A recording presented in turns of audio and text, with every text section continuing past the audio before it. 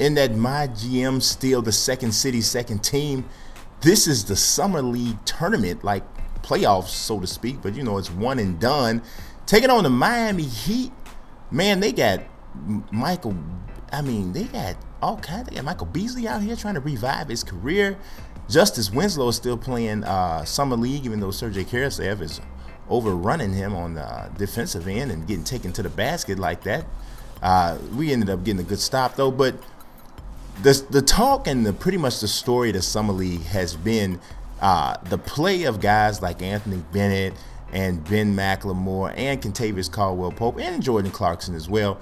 But also the talk has been the lack of usage of Malik Newman because of some what we're calling maturity issues with him early on that have kept him off of the floor as much as he would like, and as much as I'm sure quite a bit of the Chicago Soul's fan base would like. But nonetheless, the Chicago Soul has continued to win in the Summer League, and that's part of the reason why. Anthony Bennett, I don't care what you do, big buddy, you're not going to be on the team, is balling. So perhaps he's doing an audition for another team, but, you know, he's not going to be on the team. And we talked to you about Michael Beasley. He is playing well, trying to get himself together. And Malik Newman is doing the most that he can do when he gets an opportunity. He drops that fadeaway jump shot. Was a little bit of a questionable shot, but he's a scorer. And that's what I think is going to have to happen. People are going to have to understand that about Malik Newman. And here he is on the break again. Oh my God, what a slam by Malik. He's one of those players you kind of just got to let him go. You just got to let him play his game. You got to let him do him. If you allow him just to play his game, then I think you're going to get some good, you're going to get some bad, but he's one of those kinds of guys. And you see the defense that is being played on the interior is really impressive. And Malik is just, you know, he's holding the ball up top. He is a scorer. He's a guy who needs the ball in his hands to play well, and he's showing you again, knocking down the three from way out. He had 7 points, and I'm going to just give you a little bit of a spoiler. He didn't score anymore, but he also didn't play a lot again. So can we still win this game and continue our quest to win a Summer League championship without him playing much?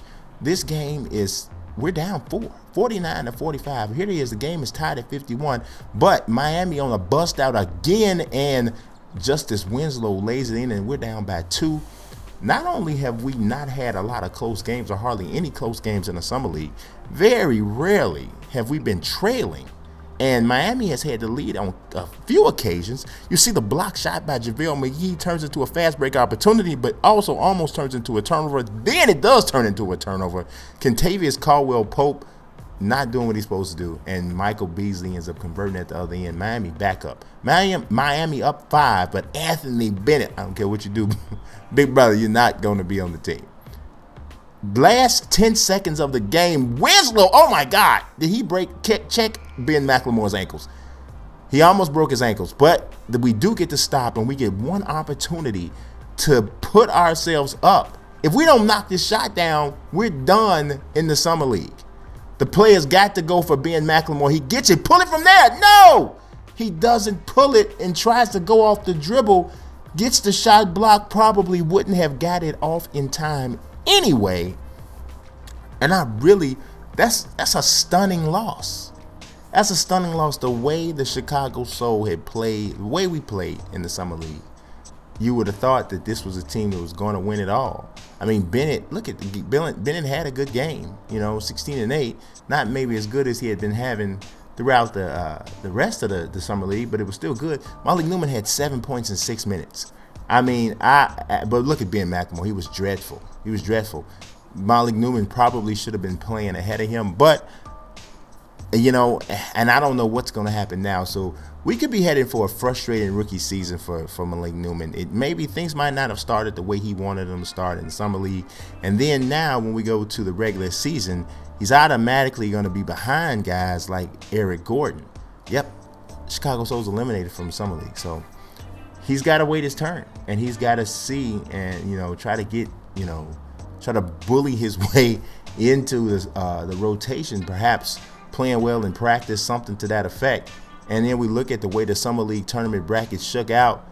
Take a look at this. The Bulls are there in the Final Four. They're going to go against the Sixers. Tell me the Sixers didn't win this after the way we trounced them in our first Summer League game. It's going to simulate this game, and oh my God.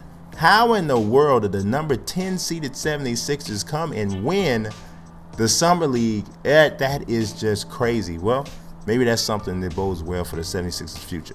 We are looking at the 2K Summit, about to go into that. And here is the top prospects for the 2017 NBA draft. 7th Woods, also looking at Thon Maker, Harry Giles. There are a lot of Malik Monk. There's a lot of big time players that are going to be available in that 2017 NBA draft. But I'm going to tell you right now, we have our eye on Thon Maker. I don't know where he's going to be drafted. In the 2K Summit, he's going to be playing on the international team because the 2K Summit is the international team against the United States team. And he's going to be one of the only really good players on that team. Take a look at this lineup when these guys play. It is not all that beautiful for the international team. The overall rankings are 53 compared to a 77 for Team USA. So he's got an uphill battle for sure. We'll see if he can still shine no matter what. Maybe we'll get an opportunity to draft him depending on how well we do in our first season and where he falls. I appreciate you watching. God bless. Peace.